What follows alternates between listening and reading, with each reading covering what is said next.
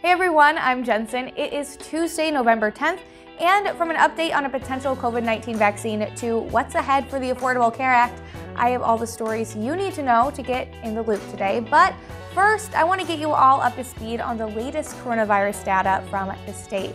Today, there were 6,508 new cases of COVID-19 reported in the last 24 hours. The 21-day average is 3,612. There were 23 deaths reported compared to the average of 22, 386 hospitalizations compared to the average of 174, and 39 ICU admissions compared to that 21-day average of 23. Daily case numbers are up 1,500 from the record we just set last Friday, and hospitalizations have reached a new high, breaking 300 for the first time. ICU admissions are also creeping up higher and higher, although not breaking a record this time. The highest 24-hour ICU increase was set back in April, with 42 admissions reported in a single day. But the focus here really has been on hospitalizations. Leaders with the Ohio Hospital Association hopped on a Zoom call yesterday, practically begging Ohioans to take personal responsibility in how they're handling the virus, and not just for themselves, but for the healthcare workers. They said hospital capacity is reaching maximum levels, but this time it's not for material reasons like bed space or PPE. It's due to a lack of trained personnel as hospital employees continue to get sick or are stuck in quarantine. And they generally aren't getting sick at work. The Ohio Department of Health's new Chief Medical Officer Bruce Vanderhoff said it's getting harder and harder for them to avoid the virus in the communities that they live in. They reiterated a point that we've heard countless times from Governor Mike DeWine, that spread isn't occurring so much in formal spaces like schools or even restaurants, but in private gatherings where rules aren't strictly followed, which is why, when asked if a second stay-at-home order would be effective, most of the leaders on the call agreed that legislating that behavior likely wouldn't do the trick. Instead, they encouraged people to stick to the basics like social distancing, hand washing, mask use, etc., even when around close friends and family. And on that note, they told people to try and stay within their bubble of people. DeWine canceled today's coronavirus press conference and instead will be holding a primetime address tomorrow at 5:30, which we will of course be streaming here on YouTube and on our Facebook page and on WTOL.com. But health officials on yesterday's call were really optimistic in the progress being made on a potential COVID-19 vaccine, which, once approved, will drastically change the conversations we're having about the pandemic. Yesterday, Pfizer announced that its COVID-19 vaccine may be 90% effective based on early and incomplete test results, which is a lot better than what experts initially expected.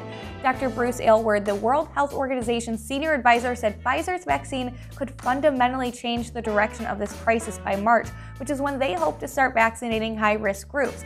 And Dr. Jesse Goodman, the former chief of the FDA's vaccine division, called the partial results extremely promising, but said there are still a lot of questions they need answered, like how long the vaccine's effects last and whether it protects older people as well as it does younger people. So while this is a major milestone, there is still a lot of work to be done. Pfizer initially chose not to join the Trump administration's Operation Warp Speed, which helped fund half a dozen vaccine makers' research and manufacturing. Pfizer instead invested $2 billion of its own money into the project. But back in July, Pfizer did sign a contract to supply the U.S. with 100 million doses for $1.95 billion, assuming the vaccine is cleared by the FDA. And the Supreme Court heard arguments today surrounding the Affordable Care Act, or what some people refer to as Obamacare. And right now, the court seems likely to keep most of it intact, including protections for pre-existing health conditions and subsidized insurance premiums that affect tens of millions of Americans. Today, Chief Justice John Roberts and Justice Brett Kavanaugh seemed unwilling to strike down the entire law, even if they were to find the law's mandate for obtaining health insurance to be unconstitutional. The court's 3 liberal justices are very likely to uphold the entire law and presumably would form a majority by joining a decision that would cut away only the mandate, which now has no financial penalty attached to it.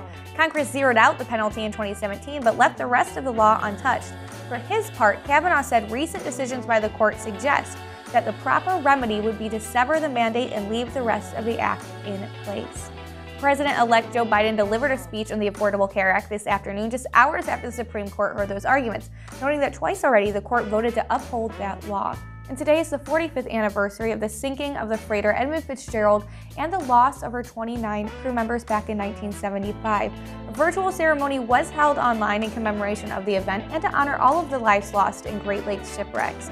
And if you didn't know, the captain of the Edmund Fitzgerald, Captain Ernest M. McSorley, was Canadian by birth but lived in Ottawa Hills.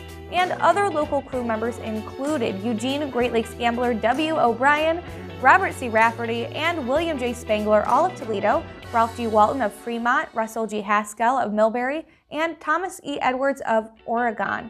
A new blackberry sour beer called Gales of November is being canned today from Ernest Brew Works, paying tribute to the 29 men who were lost.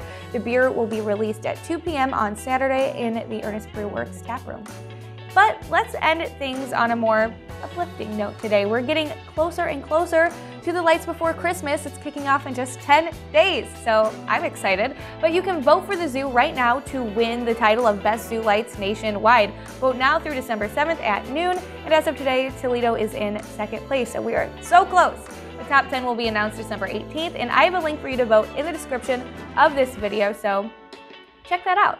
But that is all I have for you today. If you like this video, make sure you hit that like button and subscribe to our channel. I'm Jensen, and now you are in the loop.